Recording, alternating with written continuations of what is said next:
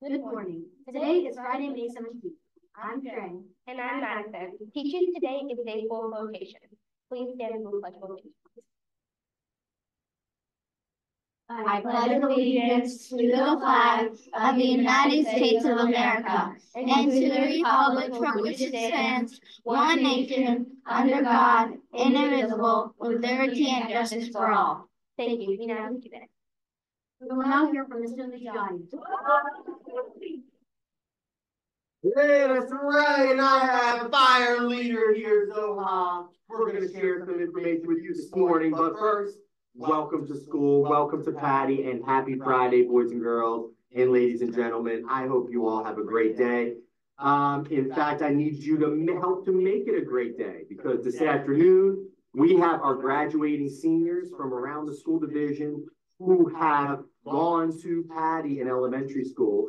They are coming to visit us this afternoon and walk through our halls because it's a really cool moment for these guys who started off in elementary school here at Patty and are now graduating high school and ready to go out into the world. And so we want to make sure we welcome them in a Patty way this afternoon.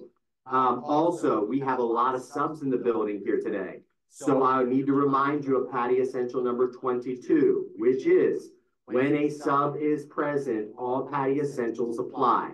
This is not a reason to just ignore everything that you were supposed to do every day. In fact, it is a reason to tighten it up and to make sure that you are going the extra mile to make that substitute feel welcome and to make that substitute have the easiest possible day, because it's not an easy job and we love them and we need them. And it's just part of your responsibility. Zoha is going to continue talking about that in 1 second, but before she does, teachers, I need you to understand this, and if you have not seen Ms. Bachman's email, we do not have a substitute for Art or a substitute for Mr. Gilbert. So, it's my first time reading it. Make sure your team is aware of the split, and that includes your subs too. And here's the other thing, when you do split, do not ask your kids which encore they want to go to. You split them evenly like you would split them any other time across your grade level, and whatever encore that teacher is going to is the encore that those kids go to. So if your class has PE Gilbert or PE Braxton or music today, bring them to the gym. So PE Gilbert, PE Braxton, or music, bring them to the gym. If your class has art, split them between PE and library. And if your class has library, you will have library like normal today, and you don't need devices. So if you missed a little bit of that, just check your emails and please let your other substitutes in your grade level know. Zoha, good morning. What would you like to share? So there's a substitute who would still treat them as a teacher because they're still your teacher and you wouldn't treat them last as a normal teacher.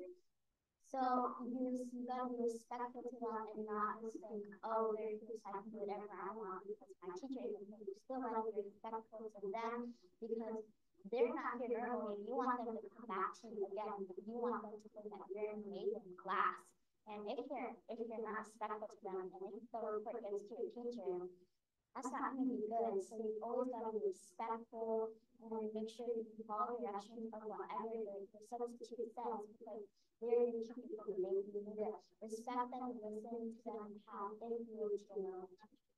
Nicely said. They're not only a teacher, but they're also a guest in this building, and we need to treat them a certain way. So I know you guys can do it. Work hard on it today. We'll see you all in the hallways this afternoon. Have a great one. Together we are Patty Strong.